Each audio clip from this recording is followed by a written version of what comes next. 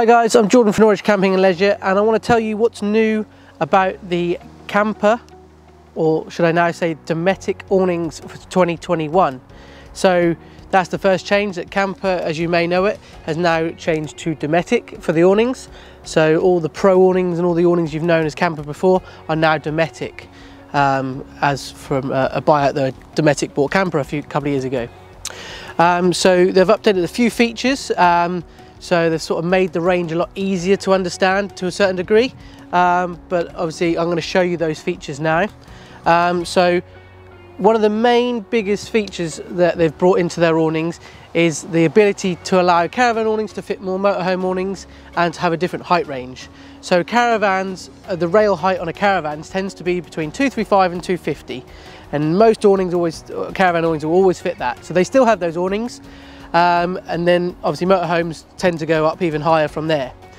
So what they've got now is 3 different sizes: an S, an M and an L.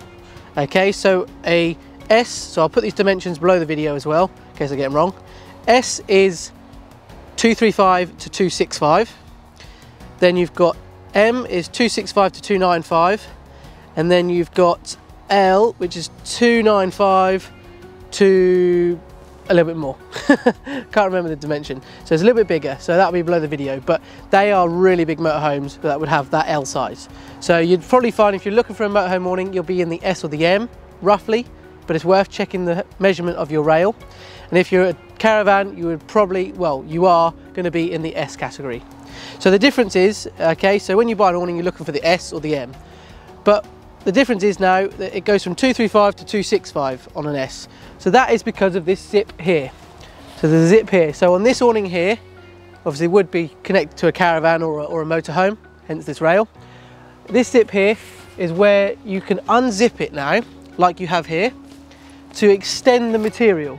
So this now goes higher. So for those motorhomers that obviously want to have a caravan awning on there, they've now got that ability that they can sort of fit in a better range. So this awning will fit more models, more motorhomes, more caravans and so on.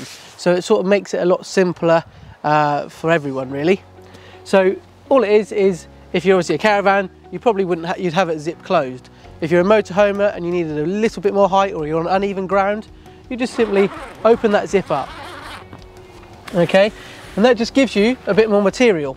But what you also have is these Velcro bits here on the outside, and there's Velcro on the inside as well. So that is what's stopping that from going even higher. So there's Velcro there. So really quite simple, effective way of making an awning go up higher if you need it to.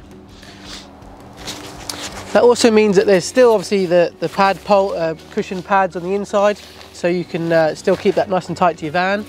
And they've also added the ventilation pockets at the top there. There's always been ventilation up there in the previous years, but they've now added a bit of a pocket over there with a little pole just to allow for more air to flow up into it and into the awning to help allow more airflow. So we've also got 4 and 6 mil beading on there, so you can have it in a cassette rail if you've got a wind-out awning on your motorhome, or a normal 6 mil awning rail. We've got the veranda bar in here, so you've got these little bits of veranda sort of little pockets here just to put this veranda bar. So as you can see, we've actually wound the current panel into the bar, which is quite nice, so keeps it neat and tidy and somewhere to do that, rest that, or if not you can just use it to hang accessories on.